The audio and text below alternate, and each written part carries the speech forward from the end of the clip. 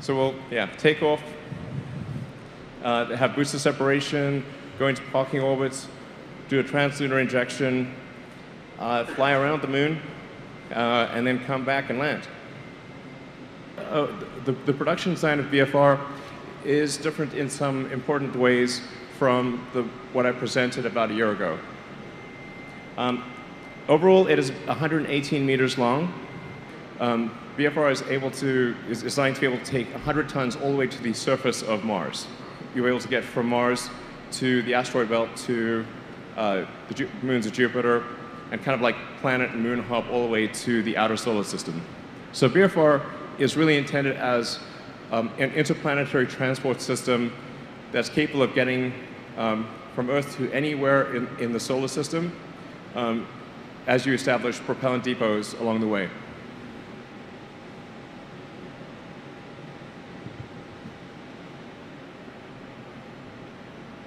Yeah. The way that BFR flies is somewhat counterintuitive. If you apply your sort of normal intuition, it will not make sense. So there's the two forward actuated flaps, and then there are two rear actuated wings or fins or flaps, depending on what, they're not exactly comparable to anything else out there. So the way it operates is kind of more like a skydiver than an aircraft. Almost the entire time when it's re-entering, it is just trying to brake. It's just trying to stop. So it's doing everything it can to shed velocity while distributing that force over the most amount of surface area possible. So two of the three rear fins actuate. They're like giant wings. It actually requires an enormous amount of force to move those wings. It's sort of in the meganewton class of force. The third fin or wing-like structure is actually does not actuate, and it is not a vertical stabilizer as it may appear. It is actually just a leg. So this is a true physics simulation of BFR re-entering.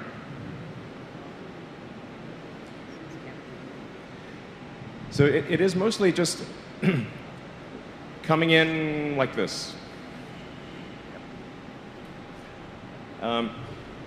At a very high angle of attack.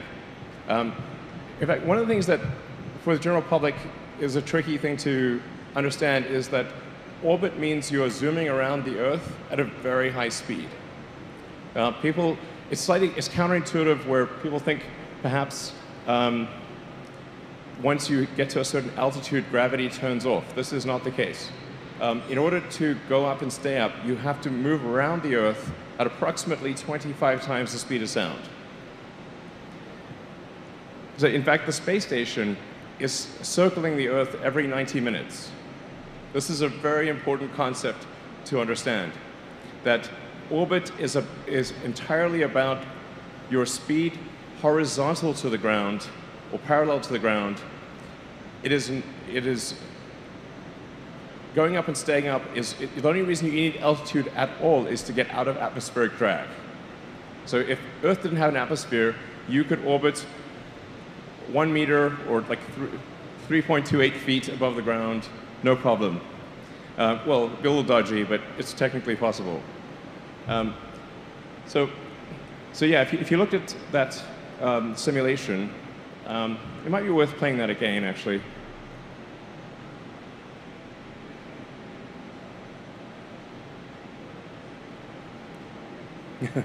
So you can see it's basically coming in, if this is the Earth, if this stage is the Earth, it's coming in like that. And it's just using its entire body to brake. And it sort of goes like that and slows down, and then it falls like a skydiver. And then it rights itself, fires the engine, and lands on the fins. I mean, this will look really epic in person. It looks like guaranteed to be exciting.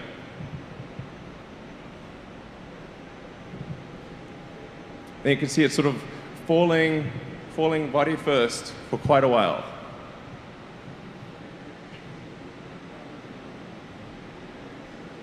And it's really quite gentle. You're just sort of falling at terminal velocity for quite a long time.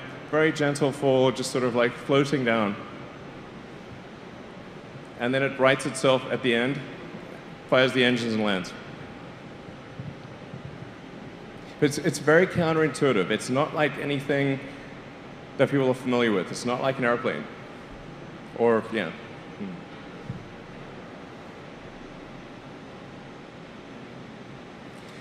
And then obviously, if you're landing on the moon, you don't need any aerodynamic surfaces at all, because there's no air. You just need thrusters.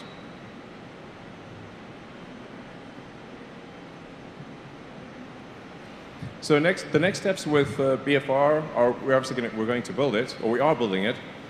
This is a picture of the main cylinder section of BFR. So BFR is 9 meters in diameter. It's really quite enormous.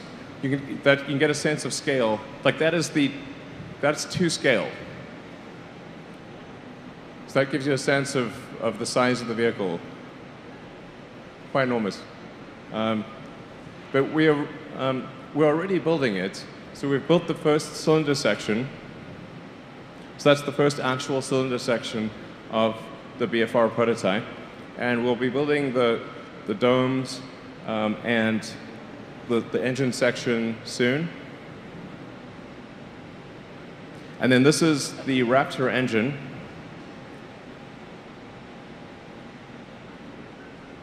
So this is the Raptor engine that will power BFR, both the ship and the booster. It's the same engine.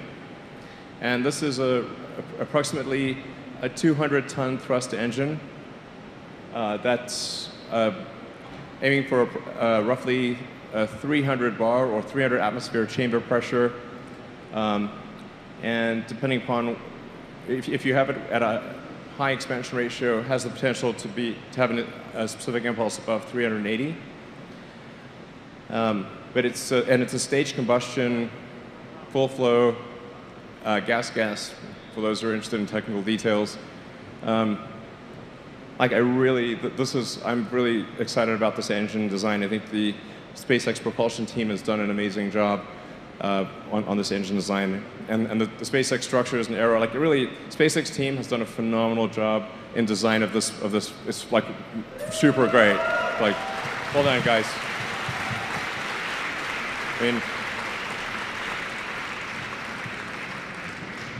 but like this is a stupidly hard problem, and SpaceX engineering has, I think, done a great job with this design. It's like